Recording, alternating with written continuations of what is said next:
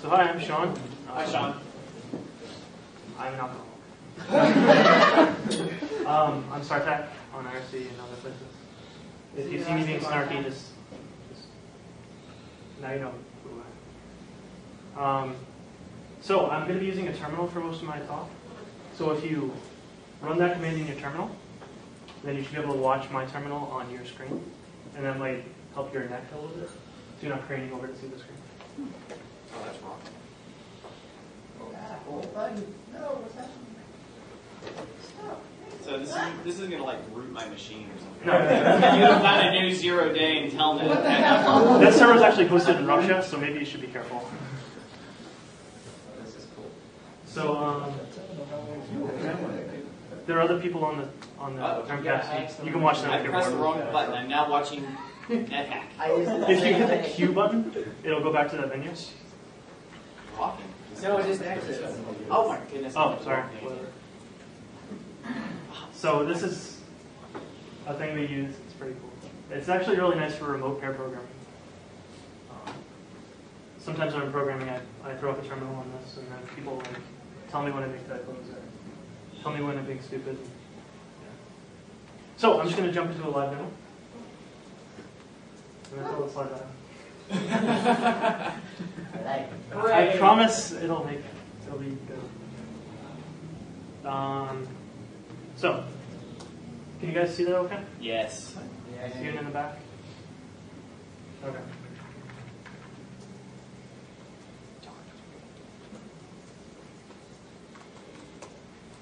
So I'm going to play some NetHack for 40 minutes. Rock.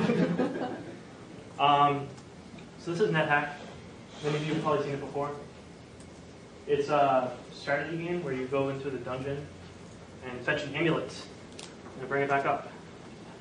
It's actually fiendishly difficult. It took me about a year of playing to beat it for the first time. And it was a pretty obsessive year. I mean, the only other thing I was doing was working at a convenience store. And it was just, yeah, it kind of absorbed my life for a year. So I recommend not playing NetHack. Same thing, I guess. It's very fun, but you won't do anything else until you beat it. So what I recommend instead is you use my NetHack bot, which is called Tape.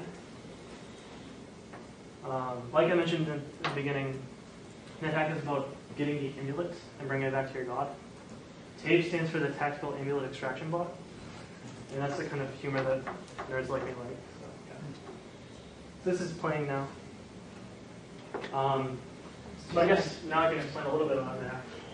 This @ sign is you, the character. You just walk around on the map. Occasionally stuff happens, and you get messages up here. This exclamation point is an item. These brown things are doors. So it's kind of like, what's a good name? If you play Diablo, it's kind of like this. It's a role-playing game. Yeah, it's a role-playing game where you have no overhead view. So as opposed to like Zork where it's all English, this is just kind of, yeah. So you find a lot of monsters. It's not picking anything up. Do you have auto pickup off? It only picks up stuff it knows how to use. So if it's like a wand of wish, it's going to know how to use it. It doesn't know how to use wands. So if you've never played NetHack before, maybe it's time to go over the manual. But I will talk about the code behind it. It took me a year to beat NetHack. I've been working on this for a little over 2 years now, and it's not even close. So NetHack is actually really hard for a program to play because there's a lot of strategy involved, and there's a lot of unknowns. So a game like chess, it's perfect information, so you always know. You can look ahead based on where you play, where you think your opponent will play. Whereas with NetHack, it's kind of like discovery. So we have to explore the map. We have to figure out what items are, that kind of thing. So it's a pretty complicated game. Does he even face the people? Yep. He even eats the corpses. That's awesome. He doesn't need to wear corpses, I hope. No. So dangerous corpses you won't eat. So this line here tells what he's trying to do right now. What about the corpses that gives it the chance to either die or make a wish? I don't know about those corpses. Maybe you think of a different game. What about rates? Does he eat rates? Yeah, I'm sure. Rates give you a level Yeah. and you beat them. So they're pretty handy. So right now he's going back up to the altar, and when you go to an altar, you can figure out what it helps you identify items. And the altar is a few levels up, so he's pretty smart about remembering where the altar was.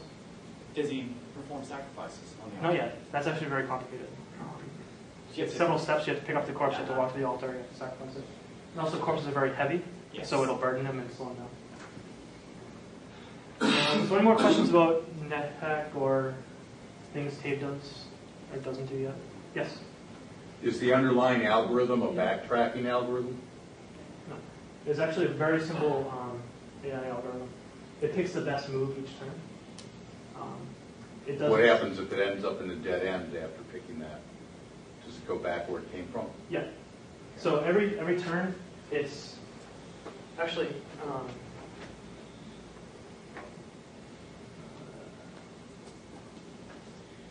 where is it? Am I here?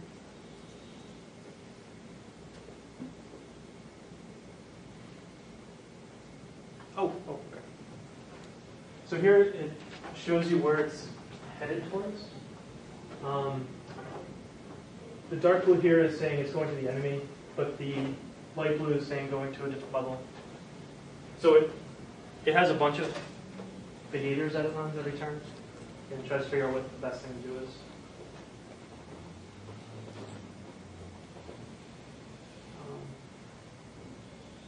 So yeah, any more questions? Yeah. If you play NetHack, it might be exciting. If not, it's probably boring as hell. But I'm going to get into code in a minute.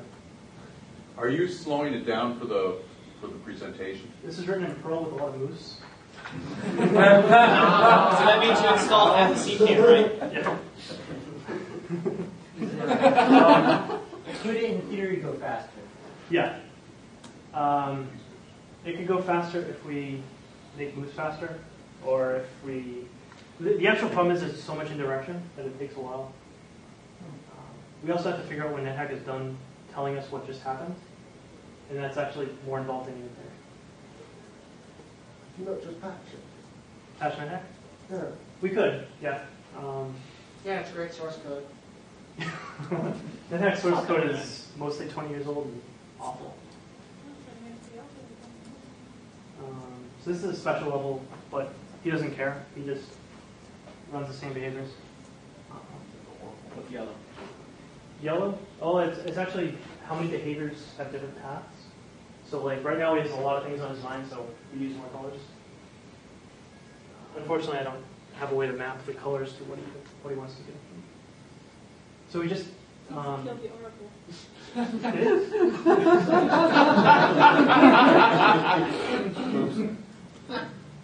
Maybe. I think he did for Excalibur, so that was cool. Yeah, so you see, he has Excalibur now. So the bot does alright. It's not great. It's gotten down to Medusa a few times, which is like dungeon level 25 or so. That's good. But beyond that, it doesn't know what to do, because Medusa's special level. Okay. So yeah. This talk is about surviving in the cruel, unforgiving world. And NetHack is very unforgiving. And usually pretty cruel. Doesn't pick up any pets. Pets? No. It's actually hard to distinguish pets from enemies. It's kind of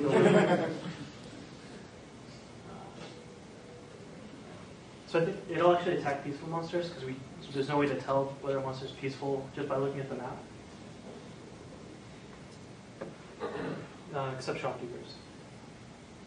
So yeah, I'm just going to let that run in, so we'll check on it in a little bit. Does it try to identify creatures?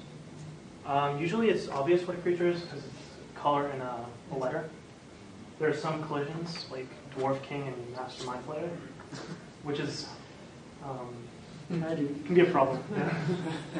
Yeah. I don't think it can identify. Oh yeah, okay, so this is actually a really nice problem. So because it's deciding what to do every turn without any prior knowledge, it can easily get confused and oscillate like It's like a game of life. this. So usually what breaks it is a monster coming into view.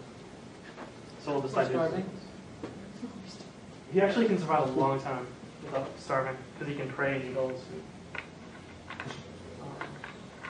So NetHack is a prey command that lets you get out of basically any dangerous situation. Unless you pay more than like twice in a row. Yeah, it keeps track of how long it's been since the last prey. Does it know to throw things at unicorns to give it stuff? It does throw weapons, but not gems at unicorns. If you never played NetHack, you're probably like, what the hell are you talking about? But Everyone knows there's gems at the unicorn. Yes. okay. So this is like 11,000 lines of code. We've been working on it for a while, and NetHack is pretty complicated.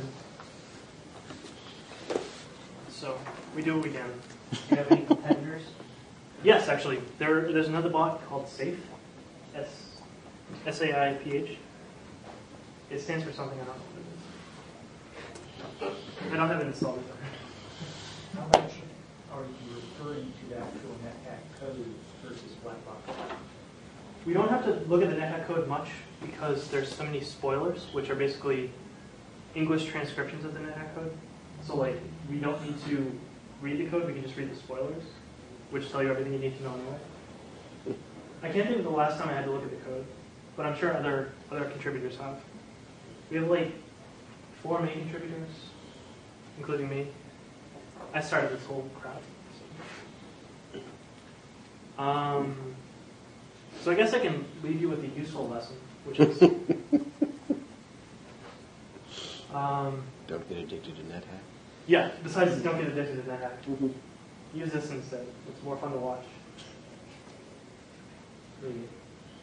So, if you haven't done any terminal type programming, you might not understand, or you might not know how this actually works.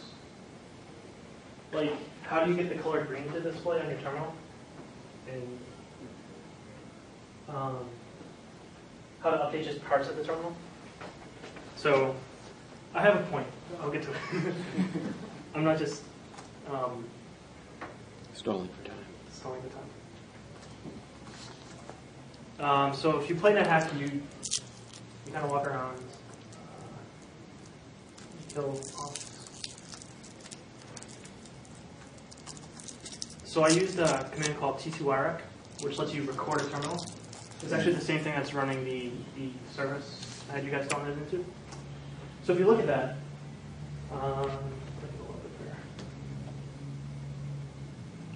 so you see, here's me picking my character. There's this 1B character, which is \E in Perl. There's some weird commands or weird text. That's all virtual terminal with C codes. So when we were first starting out writing NetHack bots, all we did was we looked at this and we tried to figure out what to do. So we had the fox attack us.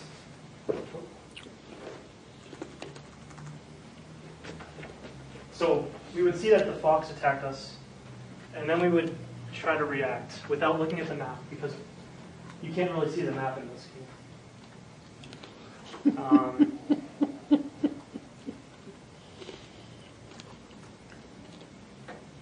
Putting your bot at a Flashbacks disadvantage. to Kermit.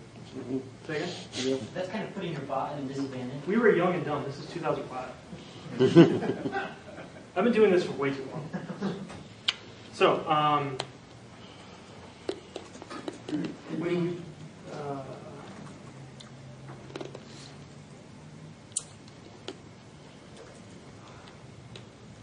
this is a mess.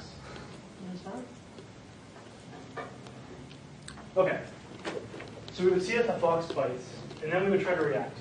So we would, if you look at the map, you can see that there are 8 directions around you. So we would attack in one direction, see what the response was. Attack in another direction, see what the response was. Attack in another direction, until we hit the fox, and we keep hitting that direction. So that was the state-of-the-art circa 2005. And then I discovered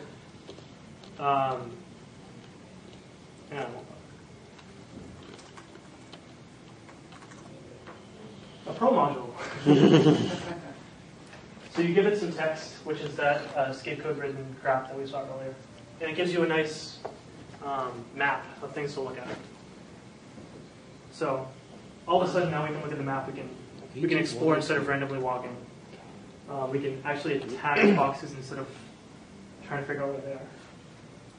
So that was pretty huge. So the lesson is use CPAN. Yeah, that's one of my lessons. Use CPAN. Don't just use regexes. Oh, you were breaking apart VT102? No, we're just looking for a message that matched bite or attack or something. Oh dear. Yeah. That's awesome. We've gotten better. So here Split he's on fighting escape? a woodland elf and he just killed him. That's pretty nice. Did you ever try just doing a split on /E or? You could, but it wouldn't really help you because, I mean... No, I just was wondering if you had gone down that particular brick wall. We could just look at the entire string. Hmm. So. I'm curious, how many of you actually played NetHack? Okay, so maybe half of you. So you agree that you shouldn't play NetHack? Anyone here goes far enough to actually play Dungeon? What? The original game in That's Fortran. Like, that's like level like 10 or something. You're in a That maze has of that. twisty little passages, Oh, all alike. Yeah, Rogue was the original game that was like this with an overhead map, but Dungeon, I guess, is something else. It was written in Fortran on a PDP in 64K, and you told it what to do. That's where the dwarf throwing the axe at your head and the twisty little passages all Adventure. alike. Okay, you're old. We get it.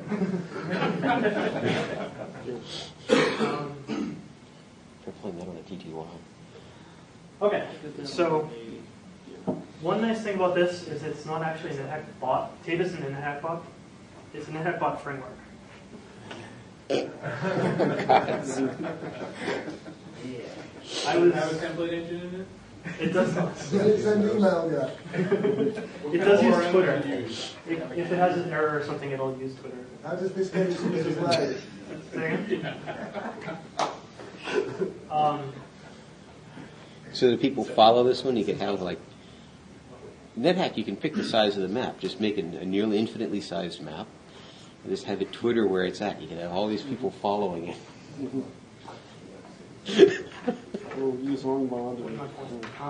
God. So yeah, it's There an we NetHack go. bot You're framework killing one with because L. I didn't go to college and I never took any AI courses. So my plan was I'll write the NetHack side of it and find someone to write the AI side of it. Because this is what I wrote and it's kind of crap. You can see that the oscillation is really bad and all that. So that was my plan. And it actually turned out to influence the design in many positive ways. Will it, when it comes to a dead end, will it search? Yeah. Maybe it'll happen here. No. So this is the framework. So there's a lot of stuff in it. There's an AI, but it's just... we have an ascend AI, which if you know NetHack, the term for winning the game is ascend. So it just goes up and escapes the dungeon. We have demo, which is a very lightweight AI, just to show you how the AI kind of works. So I'll go through that. Human, which is actually pretty cool. It just lets you control what to do every turn, which kind of sounds weird. Why wouldn't you just play NetHack? But it's actually very handy because we have oscillations. We have all sorts of information about NetHack inside the tape, so we know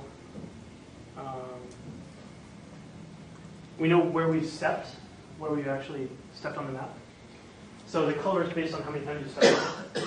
So if we're walking through this room, we know to go through this way because there's no traps. Other spaces on this room might have traps. There's also parts of the game where you have to figure out where something is by walking around a lot. So that's kind of handy. We also have a lot of information about your inventory.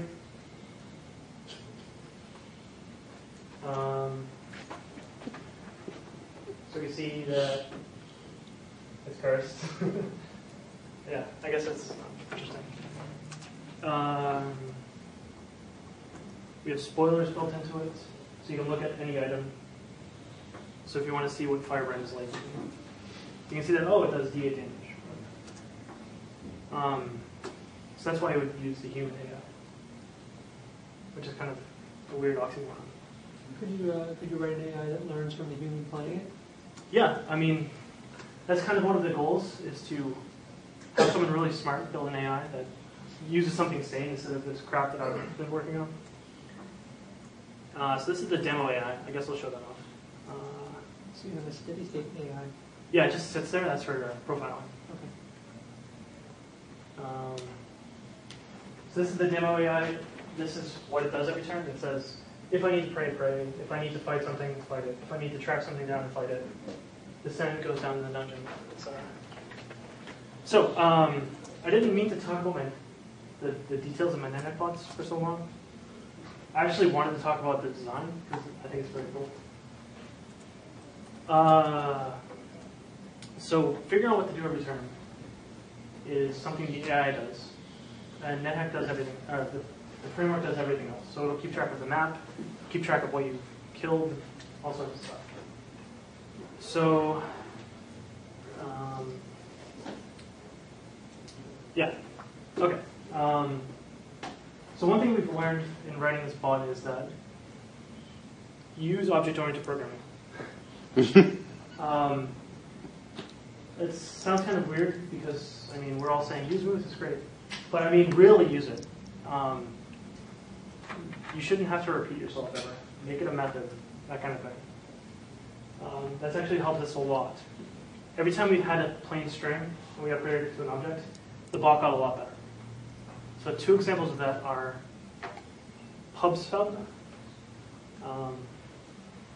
So the way that the framework communicates with the AI and inside itself is using pub/sub, which is you have a message, you give it to proxy, and then the proxy sends it out to everyone who cares. So the people who listen for the messages and the people who send the messages are decoupled. And that means that you can have the AI listen for any message that the framework cares about, and it turns out to work really well. Because it means you don't have to have hard-coded callbacks everywhere and all that. So we use pub/sub a lot. How did you implement that? Just as a one-off thing. There's an object called publisher, and it keeps track of all the subscriptions. This is all one process. We don't fork or anything. We don't have multi-CPU usage at all. So it takes about half a second every turn. And I'm sure if we made use of all these cores on this thing, it'd be much faster. But I actually don't care too much about the speed. I think it's fine. But a lot of people do care. They can fix it. So we have a publisher object, and we use moves. Yay. Yeah, there's a lot of crap in here. Whatever. So pub/sub is usually a string message. So you have like you have a message that says we move to this tile, and the tile, you pass the tile object. That's usually a string that says moved, and then anyone who cares about the moved message can subscribe to it. So something that keeps track of where you stepped would listen to that for that message. So do you not have defined channels, Yeah, I mean, every message is a channel, really. And not every message type. Right. So moved would be a channel, and everyone who wants to subscribe to that channel can. So this lets us decouple the framework so that other various parts don't need to care about other parts. They just say, tell me when the bot moves. And the AI can also subscribe to these messages. So it says, tell me when I move. There are a lot of messages. Every time something pops up on the top here, an English message, we generate a few messages. That's how the AI listens for messages from NetHack. So right now it's a little bit faster than the rat. So it'll back up and try to throw weapons at it. So I think that's pretty cool. It's kind of like, so one thing we did is that we had these channels that are just name strings. We upgraded those to objects. So every message is an object. And I got the inspiration from Piers Colley, who's this awesome programmer, very British. The pattern is called announcements. So it's kind of like PubSub, except you have objects. And the benefit is, because it's an object, you can call methods on it. And other people can look at what methods have been called on it. So for example, you can have, let's see,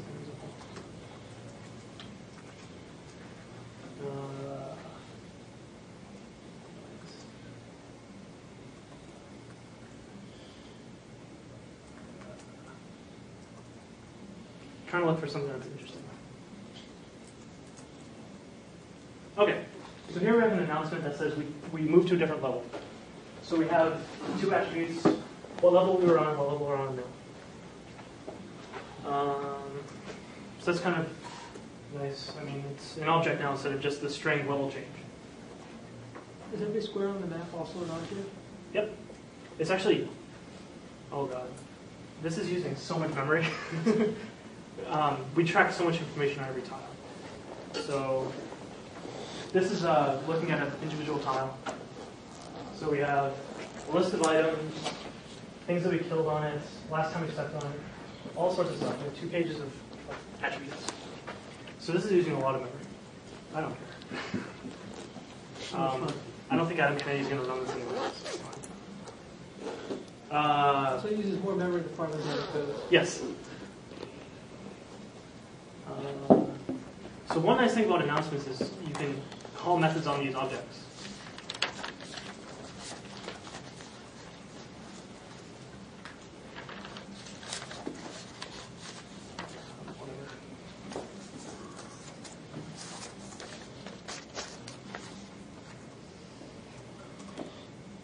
Okay. So we have, this is when I want to start grab lists, so we can't move until we deal with that. So we have a grab attribute which says, are we now grabbed or are we not grabbed? So this is generated when the grab state changes, I guess. So these are messages it looks for and sends those as announcements. One nice thing about this is you can call I keep saying this, but I get distracted and don't finish. So you can call, this is an object, you can call methods on this object. And other people can look and see what you called. So you can say, we're grabbed, so you should do something about it. So we can send a message to everyone saying, we're grabbed. And then you could say something like, okay, I'll deal with it. So then everyone else can say, oh, someone else is dealing with it, I don't need to care. I wish I had a better example. So you could have basically 2 different AIs cooperating, handling different things. I didn't think of that. You could though. Yeah.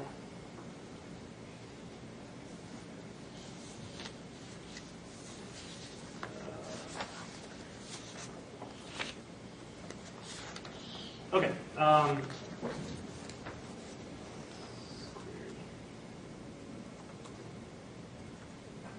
Okay. This is actually what I'm talking about. So we have a query announcement which says, I'm going to draw some items. Everyone tell me what you want me to draw. So you could do some kind of voting, whatever you want to do. So this says, use this one, supplemental. So that handles all the logic of selecting parts of the list that we drop. I think this is really nice. You could say things like, you could have whatever logic you want. So maybe the AI will say, no, actually I don't want to drop anything. And then everyone else says, you could like cancel the announcement so no one else can do anything.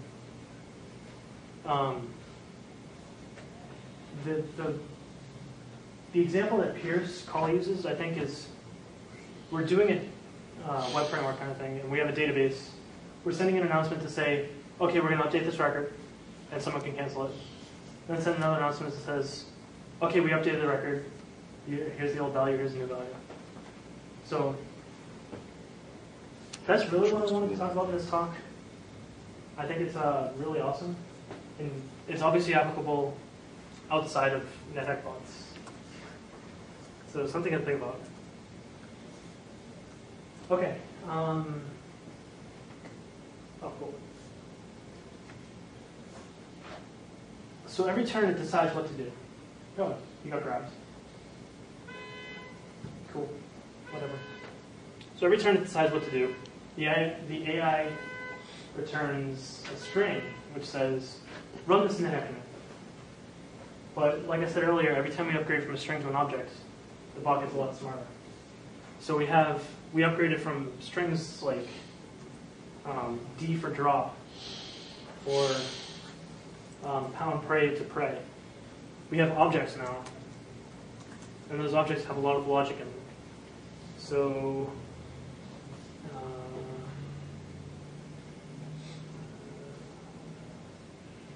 You can dispatch complex actions, basically. this doesn't actually do complex actions. That's part of that's the AI's decision to do. This is just, these actions are, we're running an individual NetHack command. So,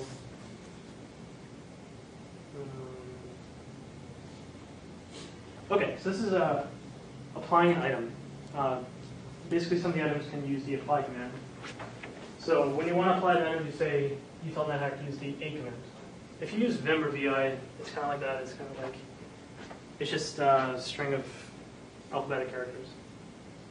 So when NetHack says, okay, what do you want to apply? We say, apply the item that the AI selected. And then later, when we get the results, if NetHack says nothing happens, then we can continue to do stuff. So in NetHack, when you apply a unicorn horn, which fixes ailments, if nothing happens, then we know that we don't have any of the ailments. So that's an example of how we upgraded from a string to an object, and now we have much better logic. Maybe I should be louder.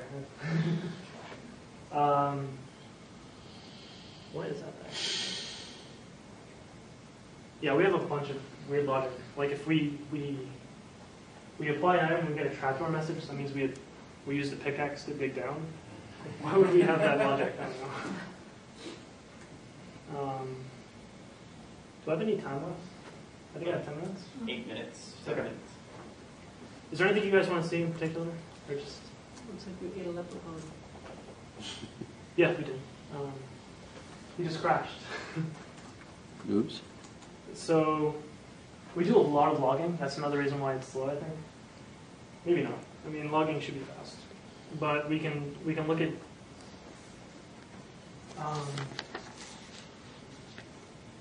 let's look at the error log, because that's what happened. Okay, so it says, I'm iterating endlessly, making no progress. That means I just really got confused. That's trying to parse NetHack. So, whatever. I don't know what happened. I don't really care.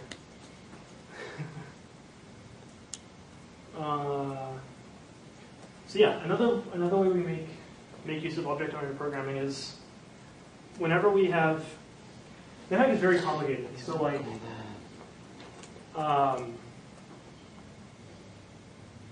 some monsters have a lot of logic in them. So we have a method on the monster object called is it a shopkeeper? And this is all the logic we have for it. So if shopkeepers and nurses share the same color and glyph, so you can't distinguish them. So we say if we've seen a nurse recently, it's probably a nurse, which is awful. We also say it's not a shopkeeper, it's outside a shop, which isn't strictly true. The shopkeeper can leave the shop if it's pissed off at you. But we figure at that point you're probably dead anyway. So shopkeepers are actually very tough in that. So instead of having, we have these methods so that the AI doesn't need to care about the frameworks. What's the word? maturity, I guess. So, like I said, this check is awful because it's easy to get confused. If there's a nurse and a shopkeeper, then we're dead. So when we improved the framework to have proper monster tracking, so we can say, last turn this was a nurse, it's probably still a nurse. So we can eventually improve this. And then everything that checks this method, is shopkeeper, gets smarter, including the AI and all that. I mean, that seems like it's obvious, but I don't think enough people take advantage of naming behavior like this. I mean, it's the core of OO, but I don't know. I feel slighted by people not using it. So, any more questions about the law or anything? Have you found any particularly smart person to be your AI? There's a lot of smart people in the channel. I'll just say with that. No, we don't have anyone who's actually taken any AI classes. I mean, that's something. Goes around to people's houses and play World of Warcraft. It's on CPAN? The version on CPAN is months, maybe even a year old.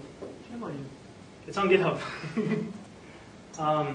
It's actually annoying to release because we're perfectionists, and it's hard to release buggy software. Like, there's a bug in this that caused the crash earlier. I should probably fix that before I release it. But, what was I going to do? Oh, right. Stick the word experimental in the pod in big letters and ship it anyway. Yeah. All software is buggy. Software is made of bugs. NetHack itself has Well, lots of issues. Yeah. There's an old line that perfection is The enemy of good. Yeah. One thing I did want to talk about, but unfortunately it's bit rotted, so I can't really show it to you. Back in YAPC Chicago, the second one, so I think 2008, I was working on a web front end to NetHack using this. They used the continuity module, which is awesome. It was actually really nice, but unfortunately it kind of got bit rotted, so I can't show it to you. But it was. It rocked. I know. I'm just a bad programmer. So it showed you a web page with the NetHack map on it, and you could select what to do. I was eventually going to make a party game out of it, where people kind of voted what to do next. Then I realized that would be a pretty lame party. So I'm not going to do that. Eat the were rat. What else? We have a few AIs in development. That's not the ones. This is the AI I've been showing you, behavioral. So this is kind of what it knows how to do. So every turn it decides what to do from all those choices. There's another AI called Planer. But unfortunately, I'm not even going to tell you why you can't run it, because you're just going to laugh at me. Right, you have to tell us now. Fine, tell us. I'll just try to run it and see what happens.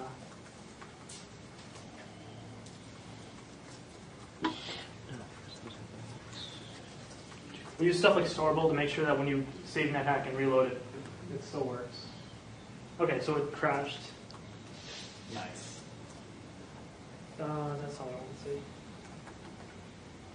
Oh, it doesn't tell me why. I can't read the fucking screen anyway, just tell Yeah. us. So the reason is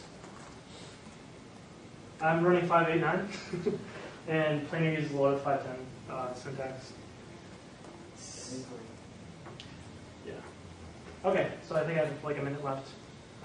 Any last questions? Anyone want to work on this? If I had time. Yeah, that's why I don't work on it anymore.